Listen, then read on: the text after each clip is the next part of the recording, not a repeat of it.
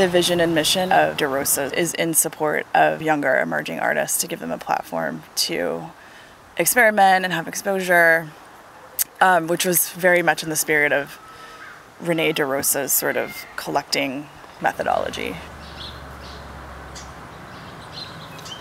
For the purposes of the LARPing story, a large part of it is being played inside because it's kind of set around this big party, like a gala. So they're just kind of like bringing the story here as a means to create a new story for this site.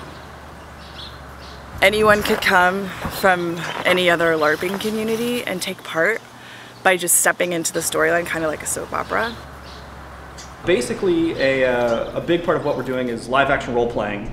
Basically, it's a big murder mystery that takes place in a single continuity from week to week to week to week to week to week. This one's been going on for about 10 years now. It's like reading a nice drama series that just keeps going. Instead of one person writing a 300-page novel of, oh, this is what these characters did and whatnot, we have 40 people writing this story that extends through years. Some people are here because they love researching history and they want to play a character who's been around since the 1700s and they really want to know what 1700 France was like.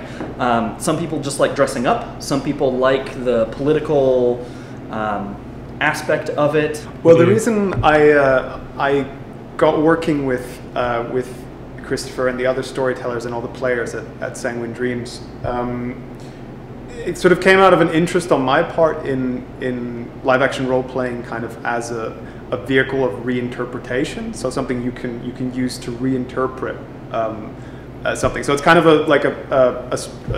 a mechanism that you can place over something, and then whatever you're placing that over completely changes. And in this sense, that thing that changes is the DeRosa as a space, the history of the DeRosa, the specifics of the collection, all these things are reinterpreted by the game, which is kind of this reality that's brought in by itself. So what I was very interested to do is to kind of facilitate that change. So I'm really saying in this sense, I'm very much collaborating with the storytellers of the game. And I have certain sort of questions which I ask. The film will be essentially kind of, it is a document. It's a documentation of the game and what happened here. It'll also be stylized in a certain way that it'll take kind of the reality of the space, so the reality of the DeRosa as an institution and as kind of this art collection, and the reality of the game, and kind of move in between those.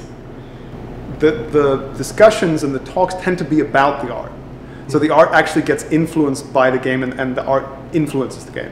I don't know where the game's going to go. They don't know where the game's going to go. The players don't know where the game's going to go. And we're all just going to have to see where it goes together, which I find really exciting. And there have been some real surprises over these past couple of weeks. Absolutely. There's the DeRosa of what pieces grab people's attention, or what people are interested in, or what they're very not interested in. What I'm interested in my work is kind of potentially kind of like changing not so much things, but the way people look at things and the way people work with things.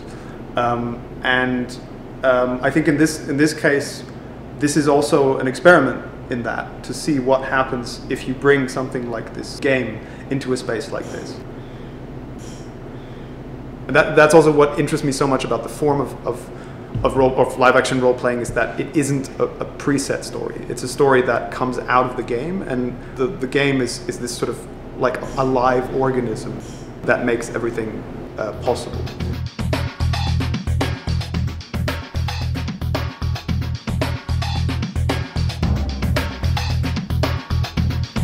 Bay Area Now.